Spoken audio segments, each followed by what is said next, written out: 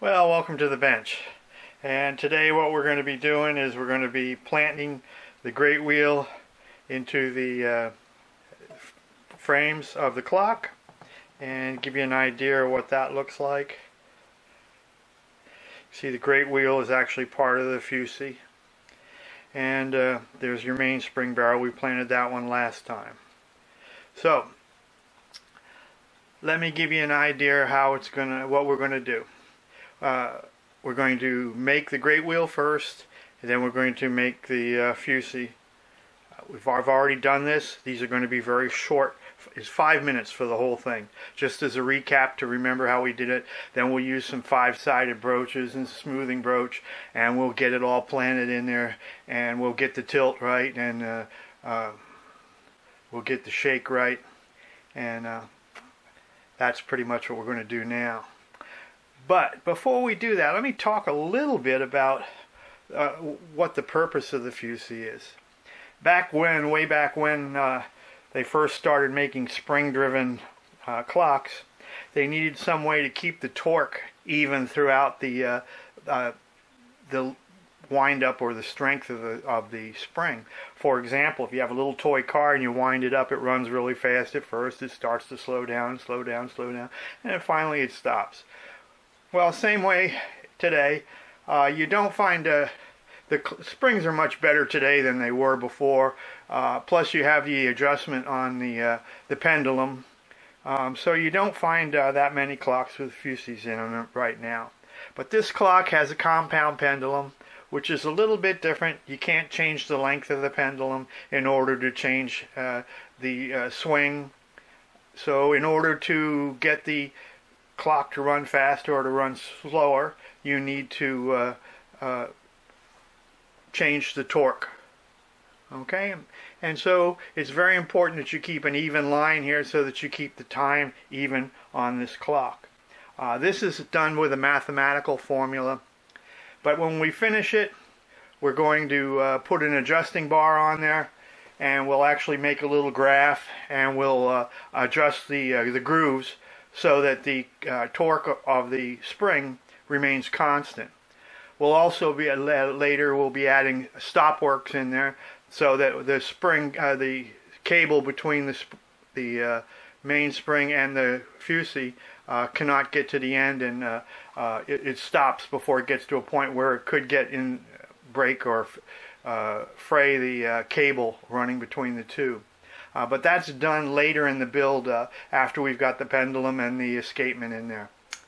So for right now, let's just go ahead down into the shop and get started.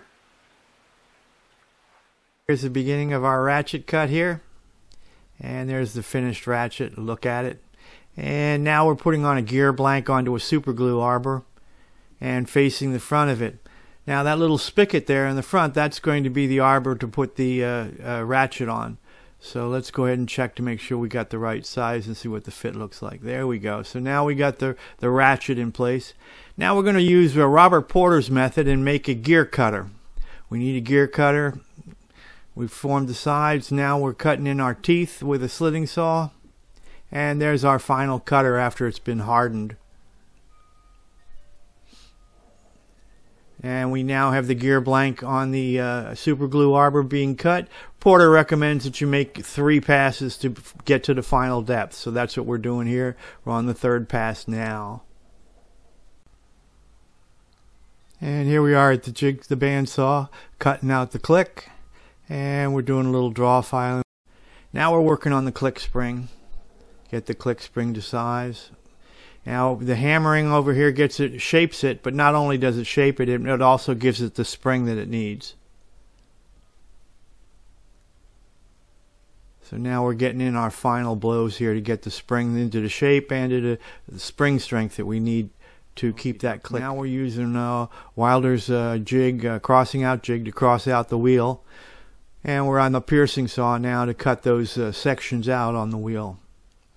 And of course, after cutting them out, we do a little filing and then a little bit of sanding. Now we're ready to get it so that we can get that Fusee on there.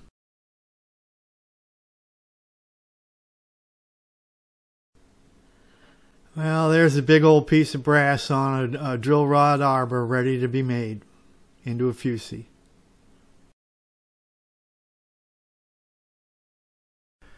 And now we've got it between on the lathe, and we're setting up the compound to cut that curve. We need to cut a curve. So it's a little bit different than your normal way of working. That bit needs to cut in both directions.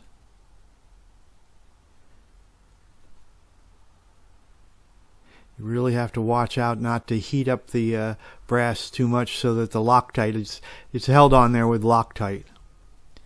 You don't want that Loctite to let go.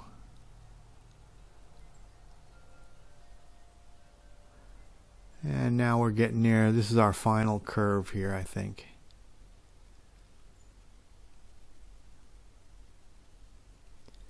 Nice clean pass. Clean it up really nice. Now this is the tool that I made, it was designed by W.R. Smith for cutting the grooves into the fusee. And I'm using the back gears to slow it down. And slowly cutting that continuous cut into the to the brass. And there it is, and just cleaning it out now with a little bit of a file.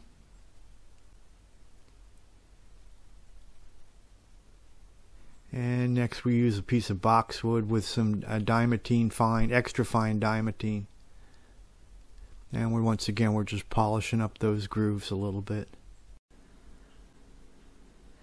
And here's a look at the setup for squaring off the end of the arbor to make it wind it. I'm sorry I didn't show you making the pivots, but now I'm getting the pivots all polished up here with these styrofoam back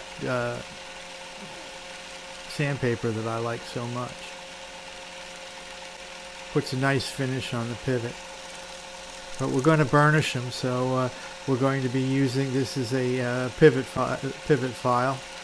It's a very, very, very fine file that gets into the corners. I've showed it to you before. And just bring it up a nice high polish. Now a little oil on it, and we come back, there you go, a little oil, and now we're burnishing, and this is the burnishing end of that file. And this hardens it up and gets it ready for the next phase.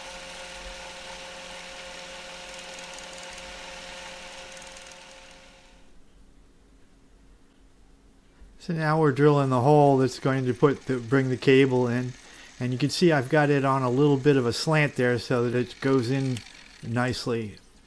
Now that little black line shows the drill hole I just made, and now we're drilling in there to put the stop so that the cable has room to put the stop in there.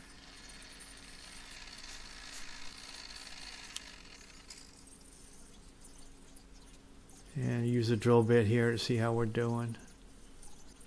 A little bit further down, I think.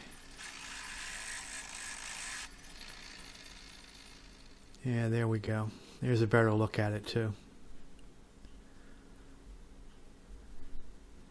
Get that cable in there.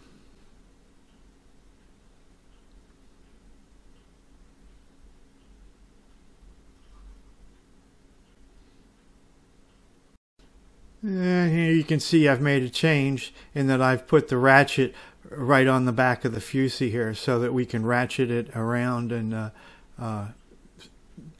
connect it directly to the grate wheel.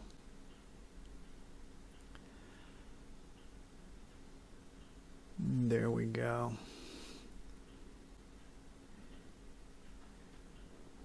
Now we need a stop button to put it all together. This will lock the grate wheel onto the fusee.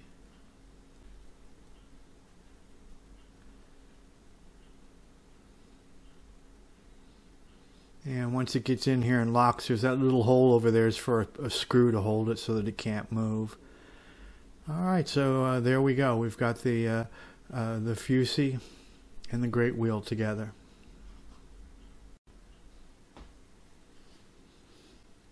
Alright, so there is our two plates, and they're pinned, and now we're marking some dicum down here, and we're going to mark the position of the center wheel. Normally when you're planting the wheels, you'd plant the center wheel first, Okay, now I'm getting the center line, and I'm going on either side of the pins there, so there'll be actually 2 center lines. Okay, so here's our second center line. And then after the second center line, you can see the 2 tangs coming out that hold the dial on the clock. And in the center of the center wheel is in the center of the dial. So we're going to mark the center here, and that would be where our center wheel goes. And normally this is where you'd start from your center wheel and work up and then work down. But because of the fact that the great wheel has such a big pivot and the hole is so big, I decided to drill that one first and then work up to the center wheel from there. And this is W.R. Smith's depthing tool that we'll be using. And you can see that there, the little one is the center wheel. I use my finger to put a little bit of tension on there, and then I'm adjusting it in. And I can feel it getting a little bit better with each turn. And then when I feel it that it's not getting better, then I stop and I can get an idea. I can look down at the end of my tool and see where I am. Alright, yeah. Alright, that's feeling a little rougher there. So we're at about 10 o'clock, so at about 9 o'clock is the prime position. I'll do this a couple of times before I actually go back to the plates. But here we are at the plates, putting the center wheel, marking the center wheel, and then just scribing a line for the great wheel there. Alright, so now we're ready to start drilling.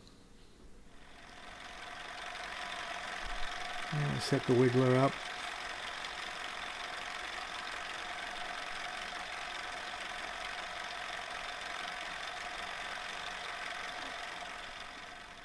And there's the center drill.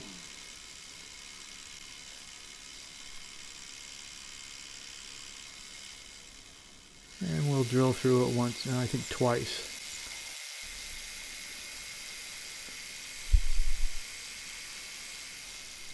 And there's the second drill. We're still well undersized at this point, but we'll take it over to the bench. And this is a 5-sided broach. It's a clockmaker's broach. I don't believe that many people, I think clockmakers are about the only people that use them. But it cuts in both directions. And I'm opening the hole up. It's got a slight taper to it. And the taper to the 5-sided broach and the smoothing broach is the same taper. But unlike when you're opening up a hole for bushing, this one you open from both sides, not from just the inside. So now I'm making the hole, getting the hole to the size that I like.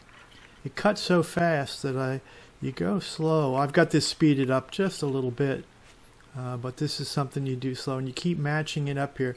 Once you get the feel for the pivot there, then you leave the 5-sided broach and go to the smoothing broach. But for right now, I'm still opening the hole just a little bit more.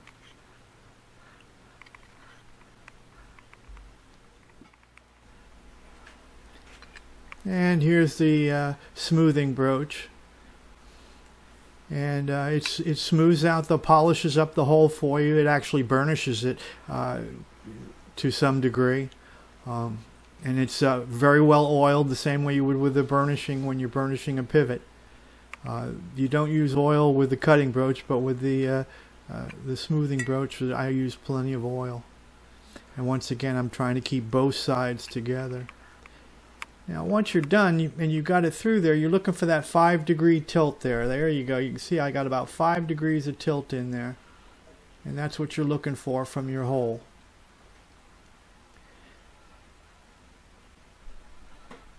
Alright, so now I put the plates in there, and I'm just spinning this a little bit here. But what we're looking for now is the shake. Alright, so there you go. Now there's your shake there. And the shake looks real good. Alright, now there's the finished great wheel and the Fusee mounted in the clock. Now on our next video, we'll be taking the center wheel and we'll be mounting the center wheel like that. And we may do the third wheel at the same time, but I'm not sure yet. But if you want to see the video on how these wheels were made, it's already out there. And the lantern pinions, there's a video on how I made the lantern pinions as well. But the next video I will have a little brief recap at the beginning of how the wheel was made and how the lantern pinion was made. And then we'll get into planting the train. Alright, well thank you all for stopping by. I really appreciate it. And I hope I'll see you again.